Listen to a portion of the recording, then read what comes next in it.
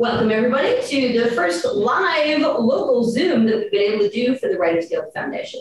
I'm Dr. Rosanne Welch, and I'm representing the Stephens College MFA in TV and Screenwriting. We have all our students here live at the Jim Henson Studios in Hollywood, California. We're very excited to have you all on Zoom visiting with us. We're here tonight to talk with three amazing female writers in town, because our goal is to bring more female writers into this town. So I'm very pleased to be joined by Sheryl Anderson from Sweet Magnolias. Ryan Fisher from Never Have I Ever. Queen Sugar and a little bit of Sweet Magnolias. All coming to us tonight.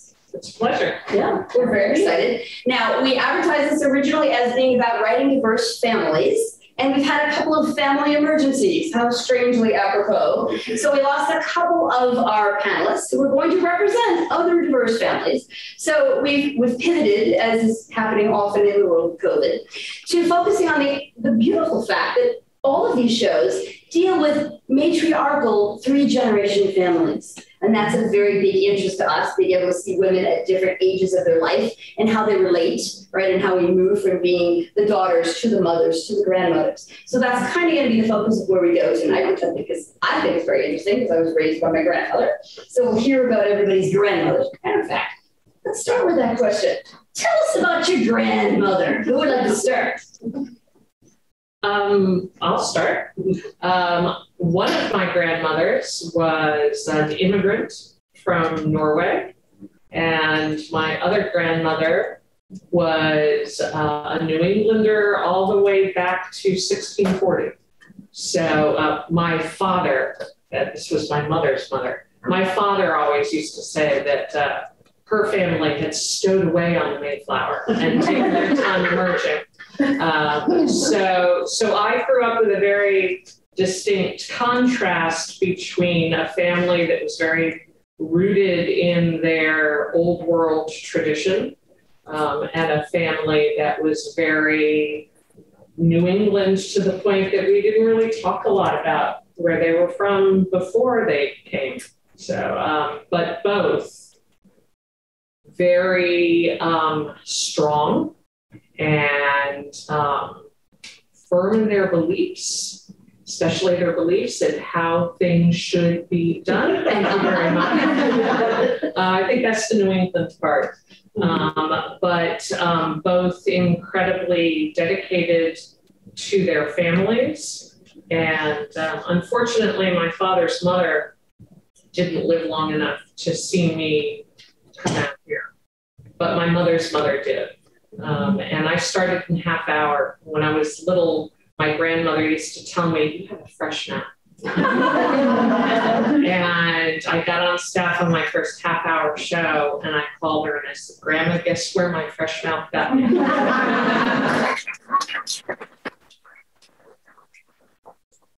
That's beautiful. Thank you. It's so beautiful. One of my grandmothers is still alive. She's 91. She lives outside of Atlanta.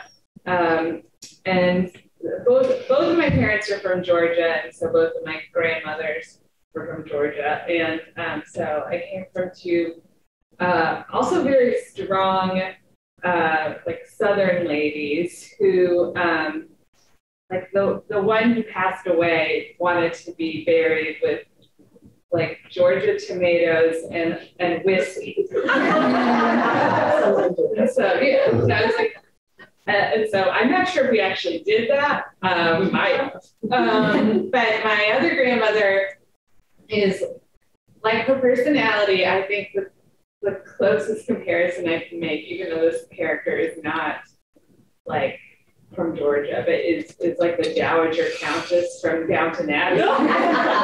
Like she's just like a little cold, but very funny. And both of my grandmothers were really funny and really smart. And like, if they had been born at a different time, it would have been wild to see what they could have done, because they both were the smarter half in their whole. So, but yeah, the one that's still living refuses to get Netflix, and so she has a It's fine. It's totally fine. Well, both my grandmothers, I'm the lucky one in our family to have been born in the middle between the birthdays of my grandmothers. Both of them were from the South originally and were part of that great migration that moved north to Chicago. So I was first generation, my generation was first generation born and raised in the North in Chicago. But one grandmother was April 22nd, I'm the 24th, and the other is the 25th. So I feel like I have my grandmothers as my ancestors. I'm sure it's looking out for me. And my father's mother, I didn't really get to know. She passed when I was just a little one. And my other grandmother, over time, she would always come over with candy for us. And she was the grandmother that sent me that one time to Vacation Bible School. Speaking of something. And she tried very hard to get us to be more religious, but it didn't take. Even though my mother worked at a church for 15 years. But that's another story. But great grandmas. And I feel like they're still with me. They're beautiful, because they are. Well, that's cool. Well, then just get on to the next place to go, which is, let's talk about the families we grew up in and the female influence and presence that existed there. So whether or not you had siblings, and of course your mother and father situation, what's that? However, again. I have one brother who's younger than I am.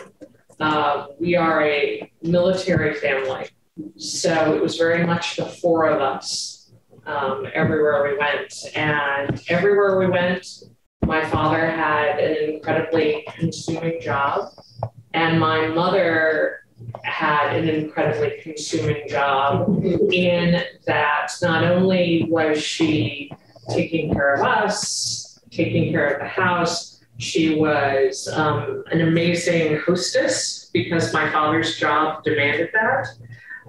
And she was also the one everybody came to, whether it was the other wives from the ship, wives from church, from the neighborhood. I can't tell you the number of times I came down the stairs in the afternoon and there was somebody at the kitchen table, quite often crying. And my mother was insightful and compassionate, but would also, we'd go out to a restaurant and she was the one who was like, see that table over there? They don't look happy, do they? What do you suppose they're talking about? What do you suppose is different? And looking back, I think she was probably trying to keep us from fidgeting while we were waiting for the meal.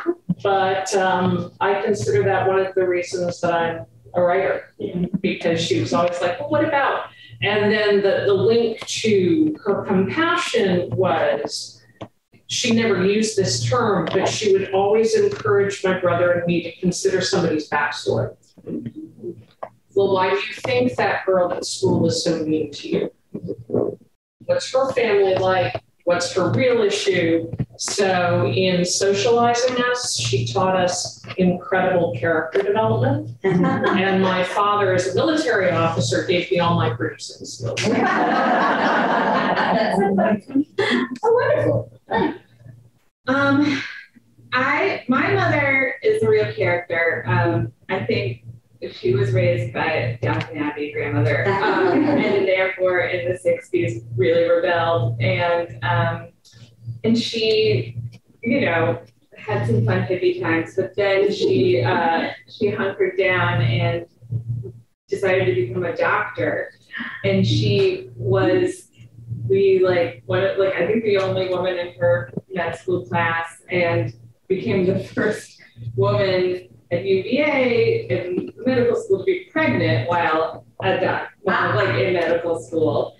And she tells a very funny story about how, like, at some point when she was really pregnant with me, she like broke her leg and she like walked into the room of a patient who was like some like old hillbilly, and he like took one look at her and he's like, no. Which is like very and so, you know, she's always pushed me, because I think she watched a lot of her friends who didn't work get stuck in marriages and get stuck in things that like, or get divorces and have no way to like support themselves. And I think she felt this immense pride for having done this, having become a doctor. And I think it was a little hard for her initially when I wanted to go into this creative field, because like it didn't have a track, you know, and it felt like, you know, there's no guarantees, and not that there's absolute guarantees for med school, but it felt like when I was sort of trying to write, I was doing some freelancing, but I also had like weird day jobs. Like she was, you know, like, what if you were an entertainment lawyer?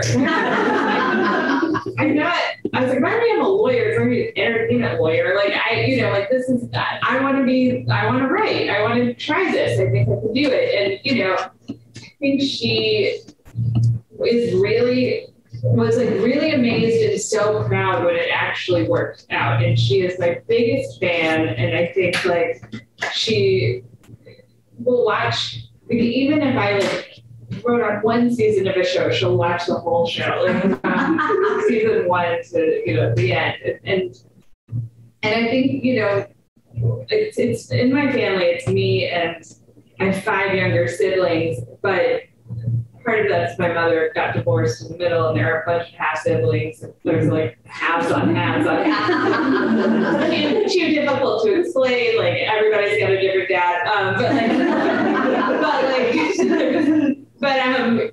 You know, but I have like a bunch of brothers, and I'm her only daughter, and so she was harder on me than she was on them, and I think it worked out because of that. Like, I think she really was like, the world is hard on women. You have to work so much harder than they do. And it was really drilled into me that I had to.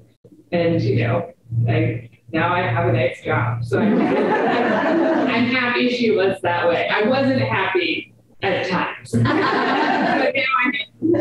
And she has nephews. And she has nephews. Perfect. Good. My mom was really, to tell her story, when she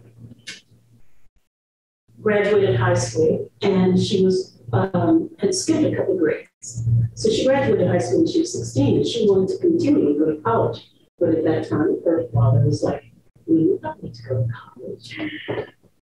Of course, she had met my father a couple of years prior, and so she said, "I'm just going to get married and have babies." And so she got married at 16, and she graduated high school. And so what was interesting when she raised us, I have 2 sisters, is go to school, get a job, do what you want to do, and then get married. You know, love my father, and loved us very much, but she totally encouraged us to do what we wanted to do. And of course, by the time we were college age, my grandfather was very concerned about what college we would go to. Times changed. And so, you know, my mom was very supportive of everything I did. And, you know, there was one show I was on. My mom passed but there was one show I was on, and at one point the showrunner did not pick up my contract, and my mother never watched that show. She used to watch it before I was even on staff, but after that, they didn't treat me well. She's not watching me. I like her. Yes. Very strong. All right, so now that we've heard about these amazingly cool women, how do you think they've influenced a storyline that you've been able to tell in the current show you're on or earlier shows that you may have been on? How have you mined their experiences to create or to bring them to life in a story? Somebody pointed out to me 2 or 3 or 4 shows ago that I specialize in women who try to do the right thing even under difficult circumstances. And that is completely my mother and my grandmother's. And added on to that church is a very big part of my family's life. And my mother always said, you got to give people another chance. And certainly in the current show in Sweet Magnolias, all the women are circling those questions, but coming at it from somewhat different perspectives. But I think Maddie, our protagonist, is the most centered on you need to give people a second chance, even when it's hard, because it's the right thing to do. Yay. I mean, and at a like very basic level, on Never Have I Ever, the mom is the doctor. True. That is true. And both Mindy and I had mothers who were doctors, and so that was like a thing that, you know, where like a generation ago there just weren't as many women doctors, so we, you know, it was like important to us to give her that. And but I think for me, it's like, and I think this is not unique to my life, but I do feel like my show in many ways is about this sort of feeling like the rage that you feel at your mother all the time because you need her so desperately. You know what I mean? It's like you're so mad at her. Like my mom was visiting, I mean, you know, like a couple weeks ago, and I like had I had to like hire someone to trim a tree because like the branches were on my roof and it was a fire hazard. And like she was just sitting on the couch and she was like, did you talk to the neighbors first? Did you get their permission to trim the tree? And I was like, well, it's on my side of the property. And she's like, I have seen so many lawsuits. And I was just like, why do you want to use that tone? 41. And I was just like, I can only girl even telling you that. So mad. But like the thought of ever losing her is like, it would cripple me to the core. And I lost my father a few years ago and it was very devastating to me.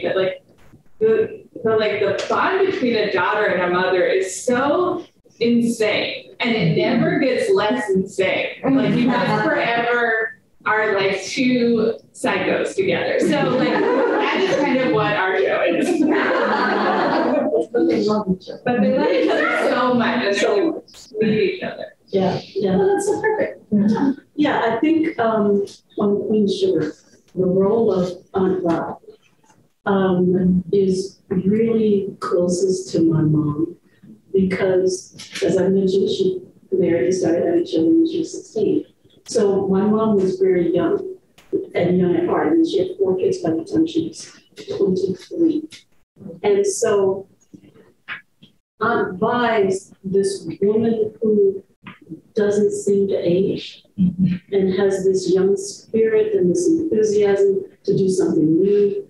And my mom was always trying new things and encouraged us and never held us back. It's like, try this.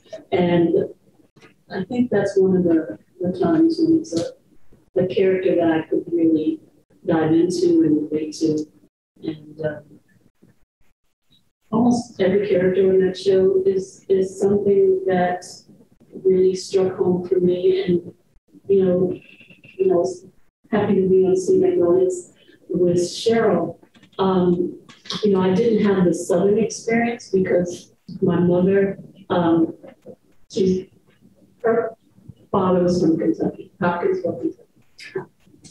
And she hated being sent down south in the summertime. So she never sent us down south in the summertime. But working on Sweet Magnolias, recognizing the connection, especially between a small southern town and your great migration family from the south, that all trickled in.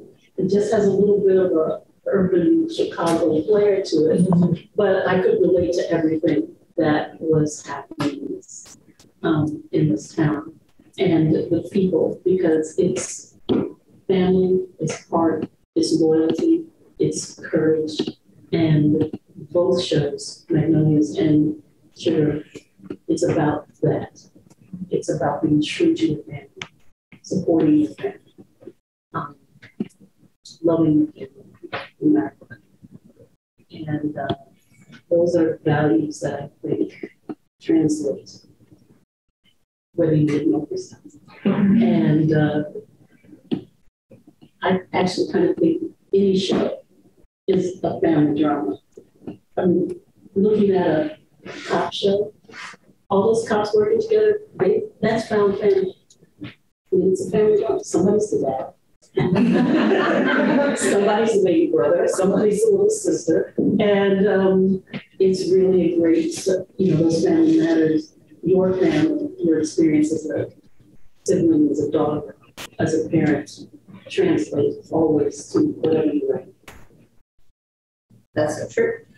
Which leads me to this idea of, can you tell us about an episode where you were able to tell a story that came out of your own mother-daughter exchange at some point, something that was definitely, I pulled this out of my life and I'm getting to watch these characters live through it, either the same way or either fixing the ending the way it should have been. But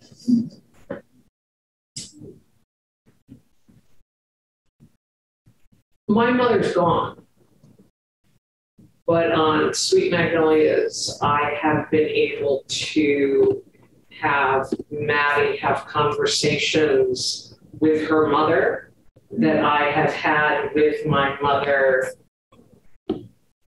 in prayer. And that has been really powerful. And, as you were saying, they never leave you. They're with you always. It was really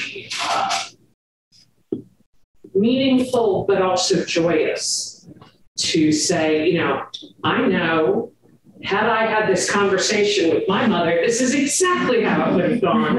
And to be able to frame it in Maddie and Paula's relationship and then share it with people, I know she's applauding. oh, that's so beautiful. Yay!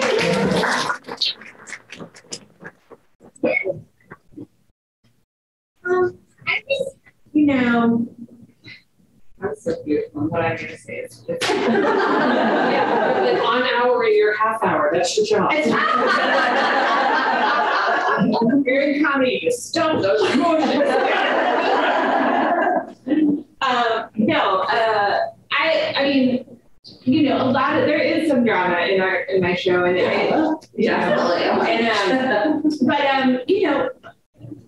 I would say this season, we actually decided to explore Melanie, whose mother, her having a love interest, and we got beautiful Common to come and be on the show. It's the nicest man in the world. But my mother was divorced. She was not a widow, but she would date, and I was always mad about it, and I was such a jerk to every person that she dated, and there was something nice about writing this, writing it from Melanie's perspective of letting a mother be human and have love and seeing her try to be happy, and also to see that it was more nuanced than that. It's like she's lonely, she's like grieving, and she's trying this relationship. She knows she's not ready for it, but she's having this moment with him, and I think that like I felt those feelings that Davy, our lead, had when she like found out there was a boyfriend, like the just like visceral rage that like a teenager feels when they feel like someone's not putting them first and someone's like moving on or like ditching the life that they were clinging to. And so, a lot of those scenes were came from a real place that I certainly have felt, but also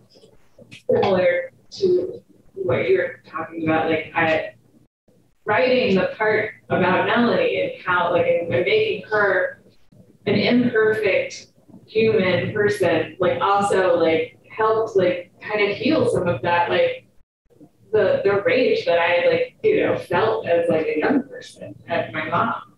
So yeah, writing's therapy, guys. Excellent, thank you. I can't really pinpoint a scene or dynamic with a mother-daughter that really, because as I became an adult, my mom was more my friend. And I love the transition from mom to friend because she's definitely a mom. She was not a mom that was like, oh, I want to be your friend. But once I went out on my own and we connected again, I could see her as a human being and who she was and what she wanted and what her goals were. And one of the things I discovered about her is she wanted to be a writer too. And I've discovered some of her writing and encouraged some of her writing. She wrote poetry. She used to write. We left our school books out. We could open our notebooks and there'd be something awful about the teacher that we did not write. She would, well, not really awful, but just something quirky and fun that you had to rip out and throw away. And then, but she also wrote poetry and she, would write stories. And it wasn't on one of the recent shows, but actually it was on Touched by Angels. And the episode I wrote where Roma's character goes to a writing retreat. And having that experience of having to write to heal a family situation. And that's something that sometimes if my mother was really mad, she would write us a letter. And no one ever wanted to get a letter. My mother, especially if we were, like if I was away at college, she was concerned about me and she wrote me a letter so I couldn't come. Because it was reasoned and well written and but it was a way to make us think about what it was we were doing. And so that episode where she had to, Dr. Meyer, what's my mom? In that episode, she wrote a poem for her son's wedding to acknowledge that she was okay with marrying Natalie Cole, who had HIV. And so it was that whole drama of that. And so that kind of writing to heal and to make amends is something that, and sometimes we would write. But sometimes, or we would sit down and talk. My father was the talker. He never wanted to talk. And it's because it was just long and easy and boring. And I just got punishment. Do I have to sit and listen? Yeah, I mean, it's a funny story. To this day, my sisters and I rarely take painkillers. Because if we were kids, we'd go, oh, Dad, can I have an aspirin? I let it. And he's like, what were you doing when you first realized you had it? Did you have sufficient money? When was the last time you ate? When was your last bottle? Forget about it. Don't want to ask children, I'll just deal with it. And to this day, if I have a headache or something, I'm like, oh man, it's just going down. It's like, you know, you could take an expert.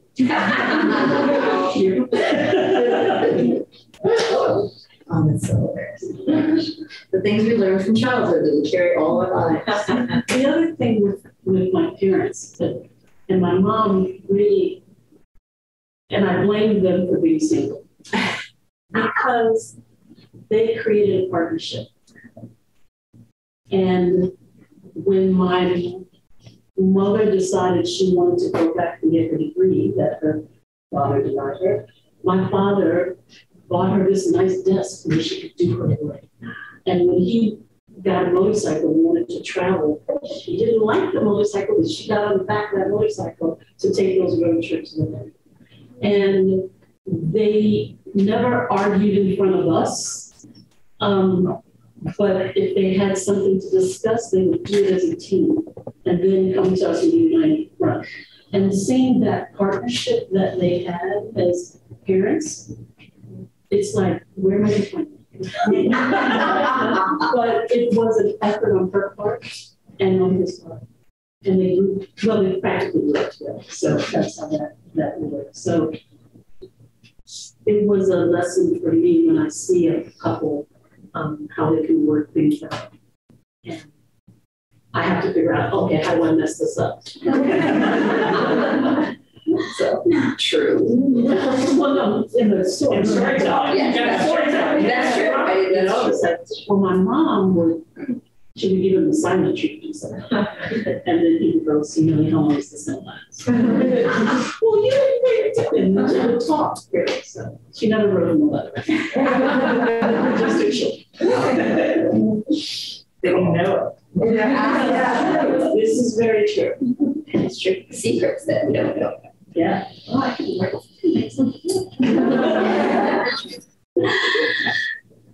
Here's some thoughts. What is an issue that you are happy, whether it's a mother-daughter issue, maybe it's just a family issue in general, that you're happy that you've been able to highlight in the course of your work, whether again it's on a current show or a previous show, a story that you're happy that you were able to bring out using the confines of the show that you were on. That was good. Valerie for that. It was the same episode of Touched by Nature. My sister told me she was watching the show and the character is packing some books out of the garage. And she's like, oh, look at this book. I remember the 5 Little Peppers and Hollow Crew. And my sister was watching the show and says, oh, I read that. Wow. And she said, oh, my sister wrote that. So it was like, oh, okay. Yeah, so that's little things like that. My mother used to read to us as we were kids. And that was one of the books she read. Cool. Oh, cool. Issues wise, there's a lot of things I looked at it that we tackled on Never Have Ever. I think, one of the bigger things that I feel proud of is that our show kind of centers around like mental health and shows a young person, like a young South Asian person going to therapy and dealing with grief and worried about feeling crazy and worried about her explosive emotions and I hope that I think particularly after the year that we've had, I know that depression and suicides and all sorts of things skyrocketed, particularly among young people. And I just hope that seeing that helps some people feel more okay with it and it opens opens up a dialogue about just mental health and young people. I think, there's a bunch of things I feel good about, but that one to me, it feels very important right now. So.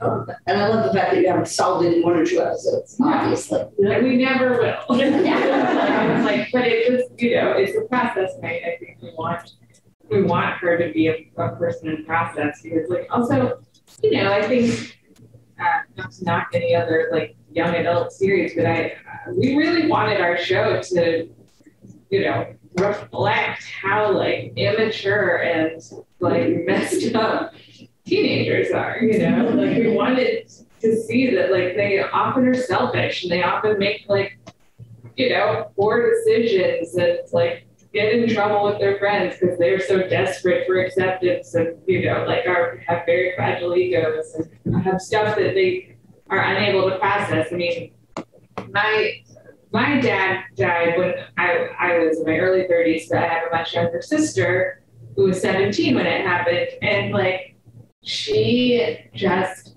could not cope. And like, and it was like, a lot of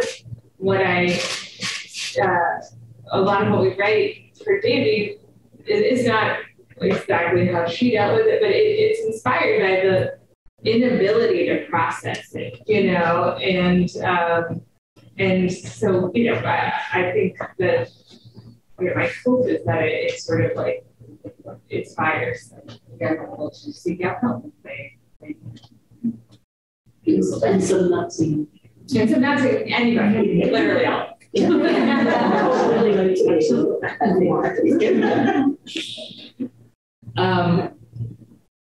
We have a sort of sins of the father theme that runs through Sweet Magnolias, in that the inciting incident is a messy divorce.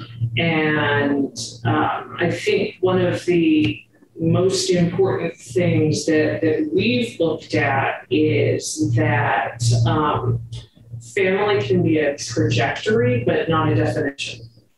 And we have had a lot of adults on our show tell younger people,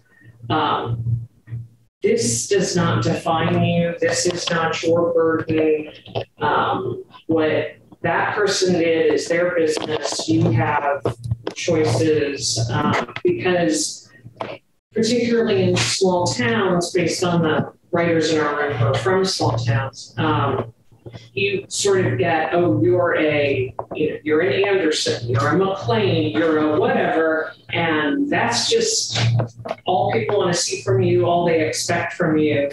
And it was very important for me, particularly because I had gone through not a splendid divorce shortly before we started the show, to reassure my kids, this has nothing to do with you.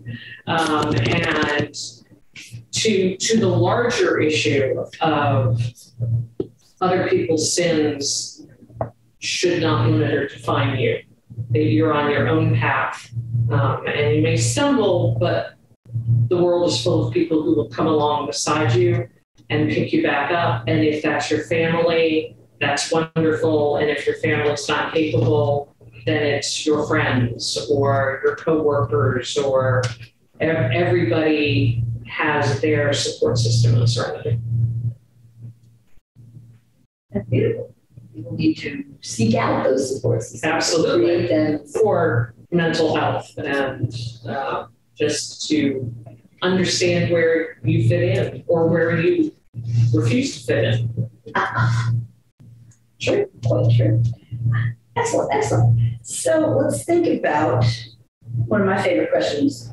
Start writing in general. When in life did you know you were a storyteller? I don't remember, I know this is going to sound corny, I don't remember a time when I wasn't. Both my parents were terrific storytellers. My father was always the one in the corner of the cocktail party making everybody laugh. And I can remember as a kid memorizing one of his jokes and telling it to my friends, and my friends were all like, what? And I'm like, I didn't know it made everybody laugh at the thing Saturday. I thought I wanted to be a novelist in elementary school. And then my parents took us to the theater a lot and to movies a lot. And so I went from novelist to playwright, and that's what I went to college for, was playwriting. And then a friend said, you should come out to LA because the weather's better and the money's better. And here I am. But storytelling was always, and it goes back to my grandmothers. My father's mother would tell us stories about her childhood in Norway. My Yankee grandmother had stories generations back, and she was married to a Scottish immigrant. So there was a lot of oral history presented with a tremendous amount of humor. And some of it blew, depending on who was telling the story. But I also think part of being a military kid is you learn to tell your story so that you can introduce yourself to the new group of people. So it's just always part of it for me. Really cool. I don't think I knew I wanted to be a writer until kind of late. But I think I was always a storyteller. I think as a kid, I was just a giant liar. Really, a huge liar. Like, I really remember a show and tell in kindergarten where I was just like, I have to tell, to do tell, and just stood up in front of the class and told them all how I was rescued that morning from a local lake by my dog. The same thing. And you just see my teacher being like, all right, thank you so much. I was like, no problem. I just wanted to let you guys know that I was rescued by a dog. On a TV show. But I see my dad's family were all so funny, such great storytellers, always had really funny little ways of explaining things to you. I remember I got too drunk at my cousin's wedding and my dad was like, got a lot of pathology in the family. Got a lot of pathology, you're gonna wanna get a handle on it. And I was like, you're kidding. There was an open bar and I'm 22. I just wanted to put up with that. And then he was he told me a long story about how he had some great grandfather who was a drunk who was a judge, and he would go to the bar and then he would crawl home lighting matches. I'm I'm not gonna do that. LA, crawl home with matches. Everybody had very funny ways of talking, and then my mother was really obsessed with movies and loved movies so much, and still does. It's I never put any restrictions on what we could watch because she just wanted she also treated me as her best friend from a very early age, and I just remember us just me and my brothers all sitting around, maximum age is 11 or something, when she's all right, this is a new movie called Basic Instinct. What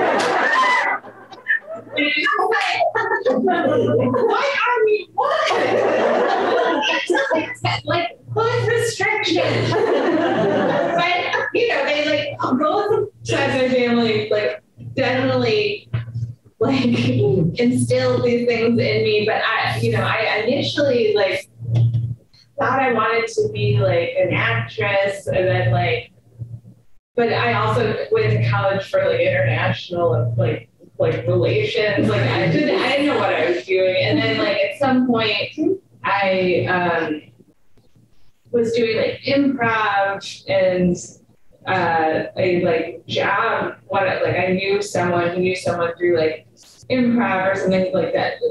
There was going to be a job opening at the Onion, and then I got this job, and I really was scared and was I don't sound like a good writer. I don't know if I can actually do this. And I wasn't that good. To be honest, I was not good when I started. I was just please don't fire me. Please don't fire me. And then after some years and practice, that I started to be wait, I think this is right for me. And then when I got my first TV job, my first big TV job, which was on 30 Rock, I went when I was sitting in the writer's room, I was like, oh, these are my people. Like that was like when I was like, this is correct. Like this is exactly where I should be. And like I have, and from that day forward, I have not looked back. Perfect. Yeah, I didn't. I mean, I wrote as a kid because you have to in school. And speaking of family, and it's all relative. The kid makes up my cousins. Is part of this, and the Woods family tells stories. And a phrase my father used to, if anyone interrupted him, he would say, "Who's telling this lie?"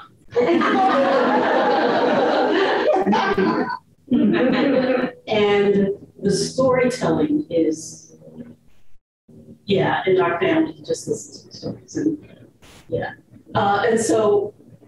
My father also loved movies, and my mother wasn't a big moviegoer, so we would go to movies.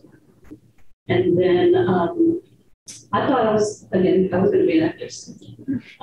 In high school, I thought I was going to be a doctor.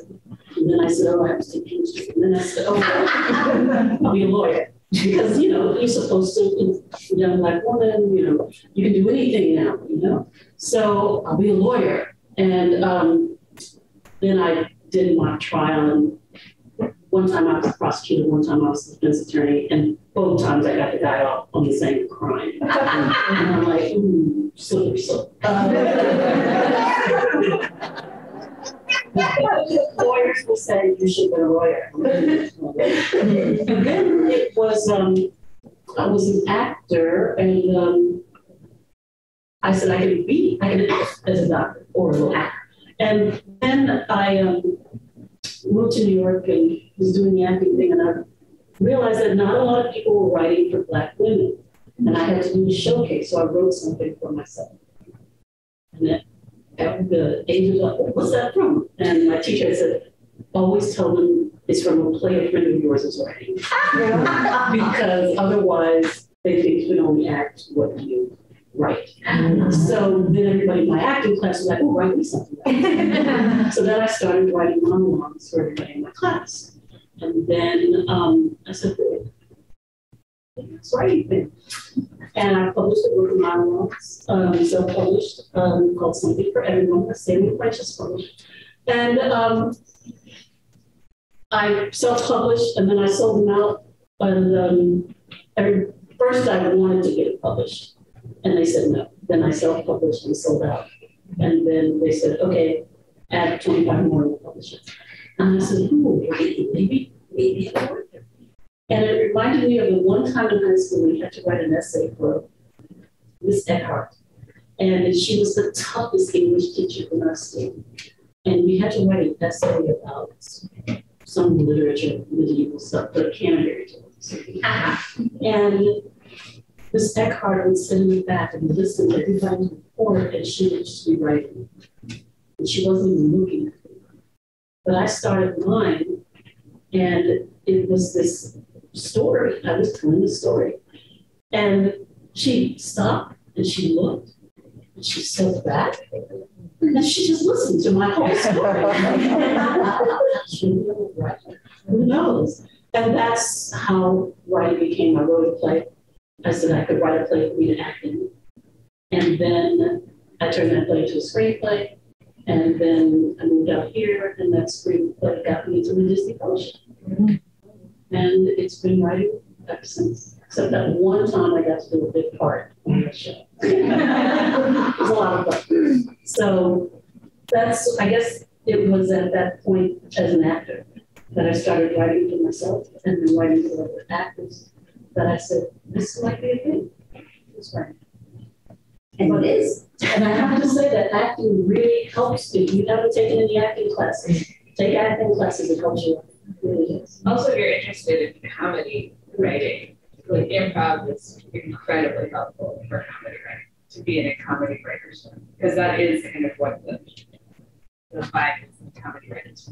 I think improv is important in a drama room too, and just the ability to jump off of what somebody else, the whole yes and mentality of improv is crucial. Yeah. Good lessons all around. Okay, so now that we're all writers, we've established you've all become writers, right? What theme do you think runs through your body of work? What are the themes you find yourself returning to that means something to you, or the message that your work is putting out of the world? Redemption. And I say that as a Lutheran, but I also say that as, again, I seem to be drawn to characters who are seeking second chances. And so I have embraced that and really enjoyed digging deeply into that, because redemption has a lot of faces. And as we say on Sweet Magnolias, everyone on our show is worthy of redemption. It's just going to take some of them a little bit longer. That's it. And you think that's from the other shows you worked on as well? I do. It wasn't a conscious thing earlier. It was just those were the stories that I got really excited about. But as I've done more and more creating, it's very, very important to me. And it's an important theme in my own life. So, life imitates art, imitates life, then it's a big circle. And let me just follow that up, because you're adapting a book series. Mm-hmm. How much of you did you bring to that versus what was the kind of existing in the book that you were given, the IP? We talked about that. There's I really admire the world that Miss Woods created. Not this Miss Woods. Sheryl Woods, who wrote the novels that we're dealing with. But there's a lot of me in the foundation. And then a lot of every writer who's been in the room in the walls. That's pretty good to say. I have to say that, speaking about what Sheryl did with Sweet Magnolias, because I'm adapting the book to TV too, and I read the books, and they've got a thing to it, but the layers that Sheryl brought to the adaptation, it's not in the book. And when you look at that show, you see the depth of the relationships and what they're going through. And, I look at that as it's comparable to what Ava DuVernay. Yeah, no. We know who she is. I've heard of her before. I say that like we're like the closest friends. No, I was on the show for a season, and it was a wonderful season. You go back to how I'm like her. Yeah. When you read Queen Sugar and watch the show, it's like it's the same world, but her intention and intent and to tell story and adapt it is so strong. I mean, the Nova character, who's vital to the series, is not in the book, and the same with if you've seen season 1, it's like, oh, Sweet Magnolias, it's like, who's in the car? And it's like, oh, I'll read the books. And it was like, don't read the books. Because the intent and the storytelling and the layers that are added to the show, but still maintaining the intent of the original story. That is really key. And I'm adapting a book now, and our good friend Ken is adapting a book. No, he read the script and he's like, drop the book. I'm like, no, I'm not dropping the book, Ken. It's like, no, that's very important. That's why we're watching, because we read the book and love it. However, there is room to, and this is what we're talking about in the other panel, but there's room to bring your voice, your vision. There's a great story that, and I don't know which story, so I can't tell it, but I was at a panel with Ava DuVernay and the author of the book, and she talked about how her first draft for Miss Winfrey was a true adaptation of the book. And Miss Winfrey was like, I wanted something more. And she's like, okay. So she did another draft. And she threw in everything she loved about New Orleans and the South and all these things. And Miss Winfrey was like, okay, so when I go to eat voodoo on the show, that's a little too much.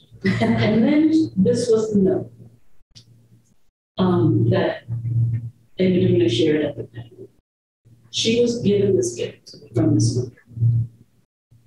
What are the things that you want to write about? The things that are important to you that you want to explore, using this world as your canvas.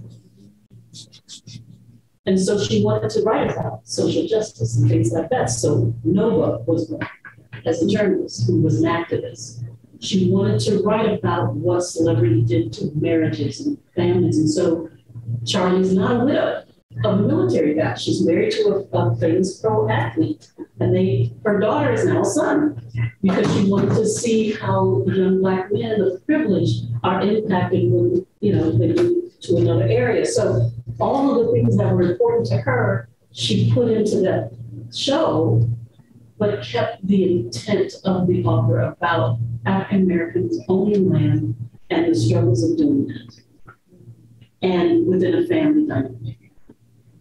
And so all of those stories with Darla and then Blue and all of that, those are stories she wanted to talk about. And so I saw that as well. Like Ava, Sheryl did.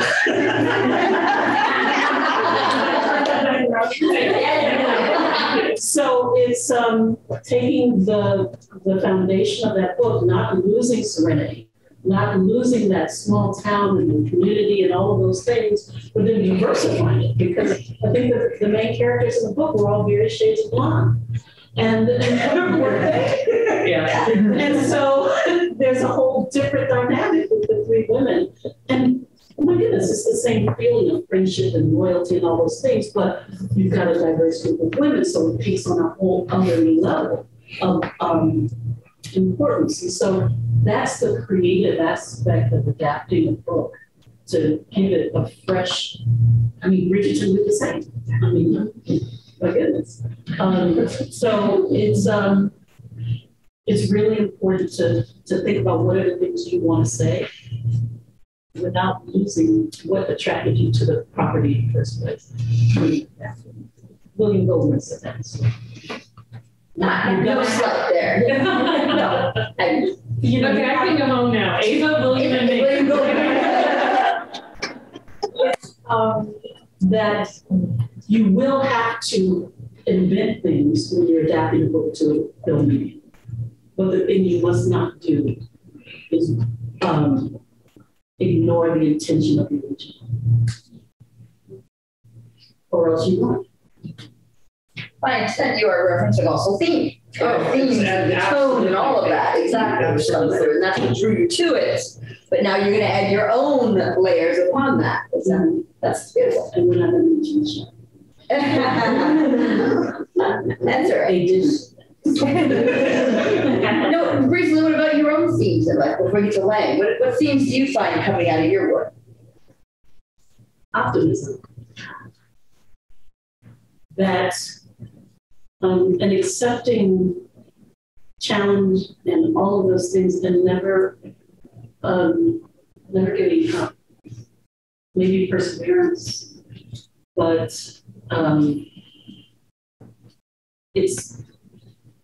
and what I love about a show like Ted Lasso is just because he's an optimist and doesn't mean he doesn't have drama And conflict. And really tough things to deal with. Space. Just because you're optimistic doesn't mean you're Pollyanna and everything is cotton candy.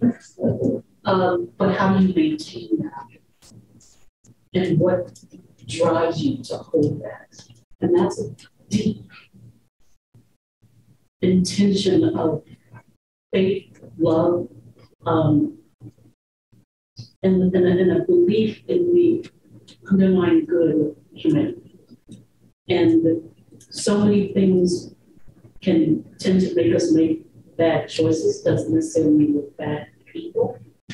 But that optimism, and you can only change you. And that impact of doing that internal work can inspire other people to do it. I just read a clip that said, that's what makes me want to be a better person. Just never trying to change anybody. But he's just being him. And so that kind of thing of optimism, perseverance, and yeah, nobody says it's going to be 100% or it's going to last forever, but I can't be simple. What do you think about themes? In my work, I think I do like a story about like an underdog. Like I like someone who's like, they're not like an unlikely lead or an unlikely hero, someone who like, things don't come easily to and they like struggle, but similarly, without saying like they have hope, like they hope against hope that they like can have the life they want. And I mean, I think also just, because I'm in comedy, I mean, I think I'm always drawn to just like the comedy of people who take themselves too seriously. Like I often like, I feel like there's those people that you meet that like, it's like they are in a drama of their own making. You're like, oh, okay. Like I love like everyday things that are so absurd and funny and like that like cut the anxiety and distress that is like, being alive. And like, particularly right now, like when it feels like everything's so charged and stressful, I think it's important to find levity where you can find it. And I think when you find levity in things, you find humanity, and it's like finding the comedy in stuff that is dark and feels oppressive and feels like it, like if you think on it too long, you will have a panic attack. Like finding like the funny moments in that, like I think like do make you optimistic. And they also, I think, kind of unify us all. Like you can't, it's like regardless of your political beliefs, like it's funny when Trump's hair gets like blown around. Like it's finding like these little foibles, like when you just like realize we're all just like trying our best to not humiliate ourselves. Like, that's what makes everybody human. And I don't know. I think a lot of my work kind of like plays on that. Well, it's coping. Laughter is a coping mechanism. It is. And we definitely need that to get through. Absolutely. It's beautiful. Beautiful. I want to have a chance to open it up to folks in the room if they have questions going on.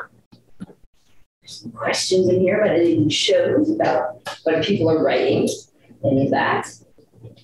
Oh, yes. I guess, is there anything that you haven't written that you want to write, or any shows, or any themes that you haven't explored that, if there's something darker or lighter or a different thing that you do want to explore that, I don't know, maybe the incubator year of the pandemic has brought before? And that was heard good enough, you think? Do we need to repeat it or? Yeah, good. So, themes you wish you could explore, themes that have come to you in this world this year of pandemic.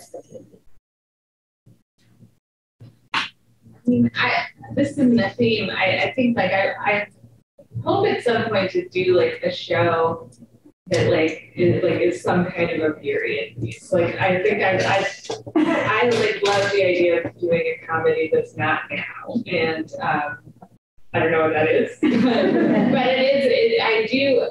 I do love a show that really has its own universe and its own world and doesn't look like any other show. Like Ted Lasso kind of has that going on. It's very like specific. love Atlanta. It hasn't been on in a long time, but the world is so specific, and like the characters are really specific, and so I think also those are both modern shows, but I do think like I'd like to create something where you feel like it's a really specific world with that looks like nothing else, and I think sometimes if you move something to a different era, you can achieve that.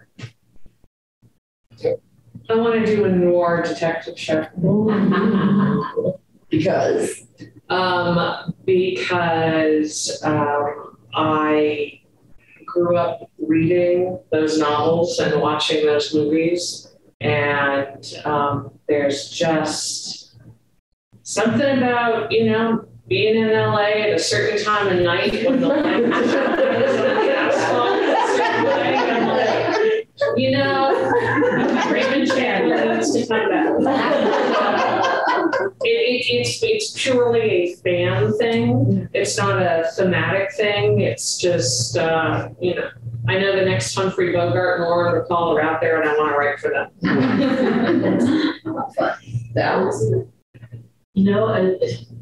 I'm with both of you on both those things. There is an author, and I had option with one of her novellas, but African American historical books. I'm ready.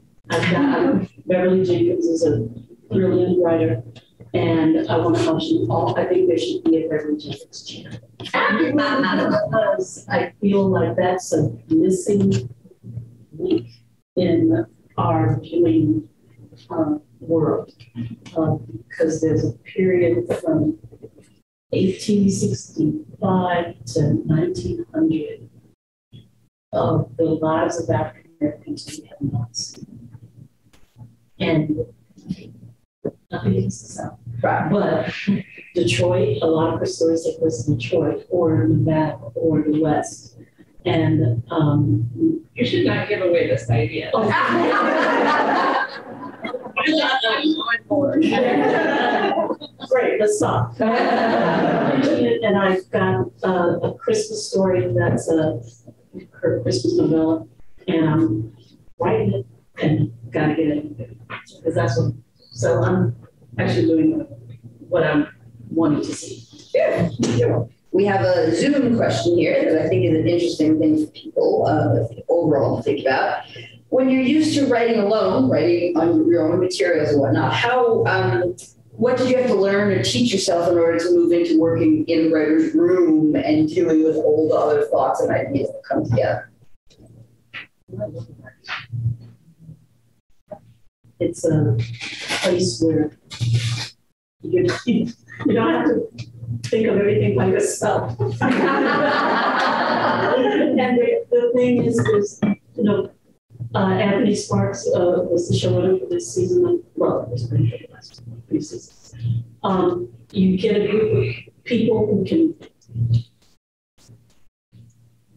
jam up with each other, and stories just start flowing, and it's great. There was not a big adjustment to doing the writing. In fact, the first show I was on, I was a staff writer, and there were 5 executive producers.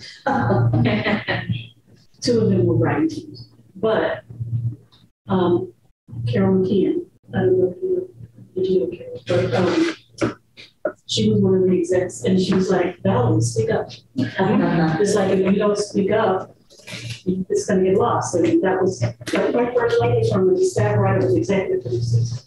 But it was such a great invitation as a new writer from the first show to contribute. And I've loved it ever since.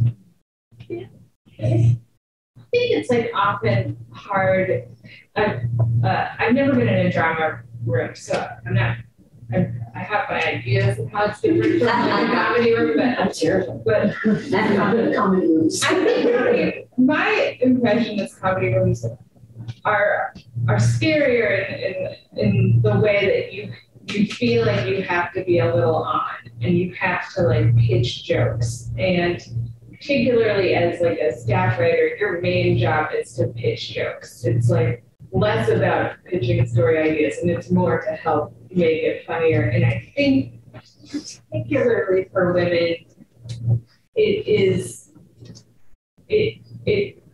tends to make us sometimes like go inward if we feel like we're not doing a good enough job. And when I was like, a lot of times I feel like our male counterparts are like, I'm hilarious, even if they're getting nothing in the script. It's just like operate from a level of confidence that's just like, that's like I certainly don't have. And what I would say is when you're used to writing on your own and you get that opportunity to even if you don't mean it, try to pretend you have a thick skin. And like just put your head down and like try to like keep going. And don't like beat yourself up if you don't get things in the script or if it feels like you're blowing it. What you tend to do, at least what I tend to do is like, and I don't do it anymore, so it gets better. But I do feel like when you're young, like, or not young, when you're new to like the room, like you pay so much more attention to yourself than anybody else is paying attention to you. You know what I mean? Like as the showrunner, I have, like 10 other writers that write with me. And like, I'm grateful for any like morsel I can put in the script that I think is funny. But I am not keeping track of how many jokes the person has gotten in this draft. Like I am just like putting stuff in. But if you are the person who's like, I haven't spoken in 20 minutes, like I haven't said a thing. I have not said one thing in 20 minutes. And like the thing I said 20 minutes ago was that. Like you gotta figure out a way to like let these things roll off your back and just know like that you weren't supposed to be amazing out of the gate. You know what I mean? Like it is like anything, it's a practice, you get better. And I would say for those of you who can, try to like show your work to as many people now as you can. I mean, you're in this program, so you're showing your work a lot, but like get a lot of criticism, like try to get used to things getting like cut and like throw things away and just like, make it so that things aren't as precious to you. The nicest, like I got this really nice first job at The Onion where my whole job was to write like hundreds of headlines and almost none of them were ever used. You know what I mean? It was like one would be used every now and then because there was 40 people writing 100 headlines and it was just like they only used like 10. And so, everything you wrote got thrown in the trash. And it was such a good practice for me to just like let go of stuff. And I feel like this is, I'm sure the same for drama rooms. Like if you're pitching story ideas that don't get used or if, character arcs that everyone's like, I don't know if that works. And sometimes when you're the showrunner, you forget to be as sensitive as you should be. Like you're just like, I don't know, that's like quite right. And then you like move on, but you don't realize that you might have like stunned someone. And I really try so hard to be incredibly aware and sensitive. But you also are like moving on a train that has like incredible demands that you have to finish. But I would try, I guess my point is try to realize like that when you're a staff writer, your first job, you are a new employee in a company. And that doesn't mean you should be the president already. And like, if you're not as good as your executive producer yet, like that, there's a reason. Like that person has been doing this for 10 years and, like you're starting out. So like give yourself the room to grow and learn and like get better and don't beat yourself up about it. I've just seen so many like female comedy writers just drop out of the game, just like quit because it just like, they're just like, I'm not good at this and I can't do it and like whatever. And it's like, you didn't even give yourself the chance to learn, like to get better. And like that, so that to me, like, and not, I'm like talking for so long, but I do really feel so passionately about this because like, I think that if you don't beat yourself up about it, you will keep trying And what I see a lot of times is if someone starts out pitching a lot and they're not getting a lot of stuff in, then they start pitching less and less and less until they become a truly quiet person in the room. And then when they're not talking at all, then you truly can't like keep them on staff for the next year. You know what I mean? Like you need people to participate. So if you can motivate yourself to be like, I remember at 30 Rock, like, I didn't know what I was doing. I pitched so much stuff that like just was terrible. But I kept being like, this is your job. If you were the mailman, you would have to go to every house and continue to deliver the mail. And even if someone told you that your mail delivery was not great, you'll have to keep going. Like they're paying you to talk. Like you have to do it. And so like, and by the like end of that first season, like I was a little better. But I wasn't ready to run my own show and I wasn't amazing yet, you know, like I'm not amazing now. I'm like really just doing it, you know. I'm working my way there. But like, yeah, anyway, this is a very long-winded thing that I really just needed to impart it to all of you nice ladies and gentlemen. Like that you just have to push through. And I think all our friends out in the audience, remember they're all behind the little screen as well. So you can hear that. All my Zoom friends. And I have done both half hour and hour. They both have their charms. They both have their horrors. But building off what Lang is saying, I think the most important thing to do, and this will sound ridiculous, but you've really got to do it, you can't be afraid. You have to pitch in faith, not in fear. Because if you sit there and second guess yourself, you don't get anything on the table, so it's never going on the board. And you are letting great pitches sit in your head while somebody else is pitching them. You got to trust your first instinct. You got to stay in the moment. You have got to stay in the story. And yes, 90% of what you pitch will never see the light of day. But that 10% is going to become part of a story because you stayed in the moment. You stayed in the group dynamic. You were pitching for the story, not for yourself. And if you keep pitching, then that 10% is bigger than if you pitch twice a day. So just know that you earned your seat at the table and enjoy it. Mm-hmm. Also, sometimes when you pitch something that doesn't go in, like it spurs someone else to think of the thing that actually you do use. Like it is useful to have people talking and like, you know, bouncing ideas so that you can make your way to the final product. Most of the time, things that go into any script or stories are not one person's idea. It's usually like a 8-person, like, blink, blink, blink, blink, and then it like becomes the thing that you want. And this goes back to why improv classes are so great, because you just take something and build on it, and then somebody says, well, let's go to the right, and then let's go to the left, and then, you know, you build it together. Yeah. Totally true. Excellent advice. Other questions in front of me before I go back to the Zoom questions? Yes. Thank you so much for sharing everything. It's been such an inspiring and insightful afternoon. So I did want to say thanks to each of you for sharing your stories. I wanted to know, when we were talking about writing about like your mothers or family, is there any time that you feel like you have to give yourself permission to write, or there are things you wouldn't write about your family? Or do you feel like if you were going to write about a sibling, then would they know that they were writing? Or how do you feel about writing about people that you know? I mean, I don't know if I would ever do like an autobiographical story about my family, but just when I use them as inspiration, if something is really close to home, if something is like a, like for instance, in Never Have I Ever, Davy has a psychosomatic weakness where she loses the use of her legs because she watches her father die in front of her. It's a comedy.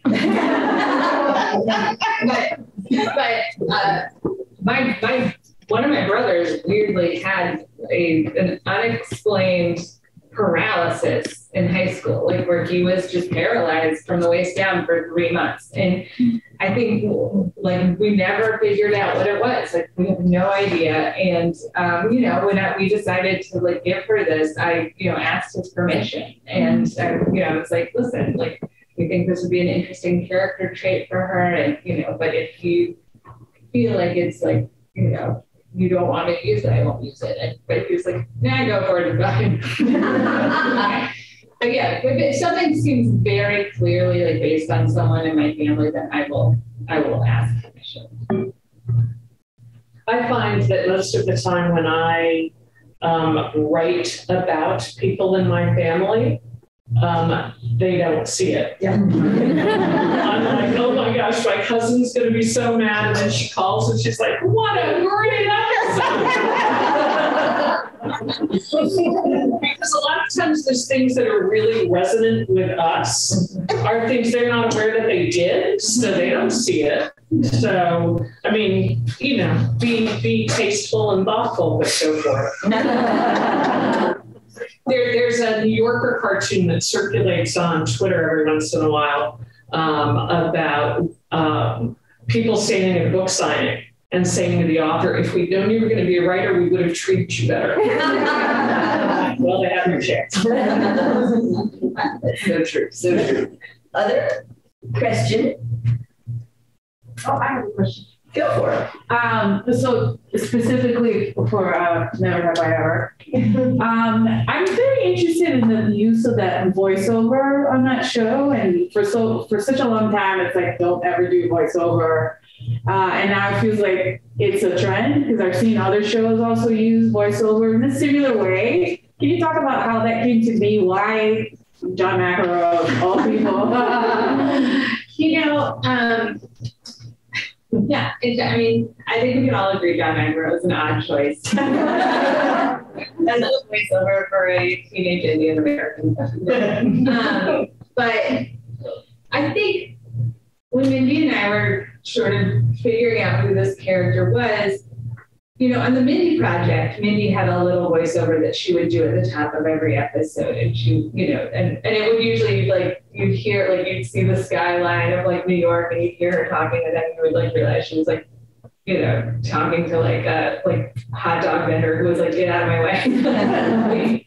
And, you know, I worked on that show for a while and we loved doing that. But then we also realized like, because teenagers are so private and kind of like their emotions are so like inexplicable to them, even themselves. Like it's always good to have these in like a teenager's head and to know like what they are feeling.